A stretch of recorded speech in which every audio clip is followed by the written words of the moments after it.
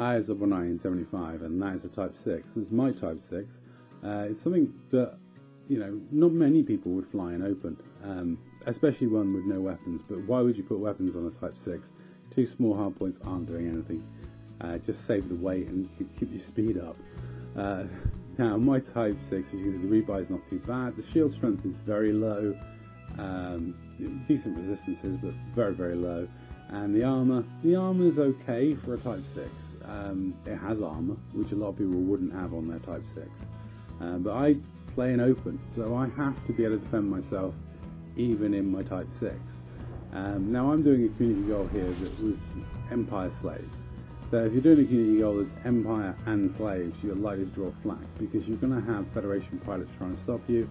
You're going to have anti-slavers upset at you.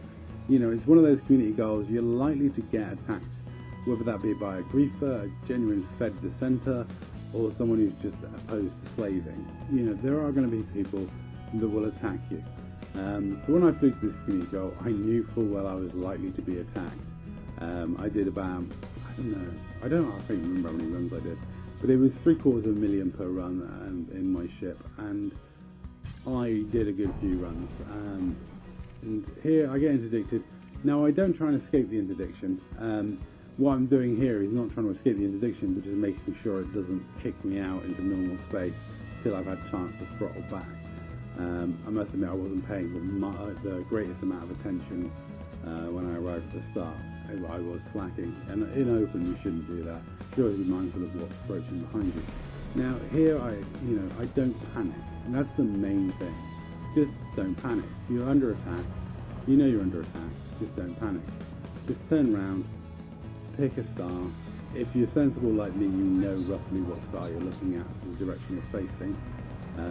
If you've been there 2 or 3 times, you'll know what's generally that direction.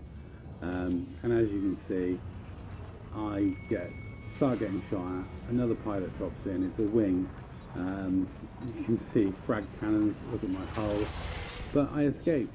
And if you heard me drop a heat sink late in that. The reason for that is because missiles are the bane of my existence when it comes to being a trader. They will take out your drives quicker than anything. So having a heat sink, dropping it while your shields are still up, means that you'll probably rob them of target lock. So there we go. I escaped. Now the reason I was able to do this is my Type 6 has got a few tricks up its sleeve. It's got decent fast thrusters. It's got some armor.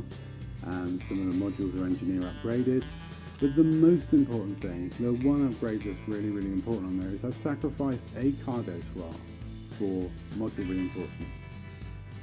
It's not essential, but in those situations, if your thrusters go out, you're dead. If your power plant goes out, you're probably not dead, because you've balanced your system so you can run half power. But you need to keep your thrusters alive, and for that I use module reinforcement.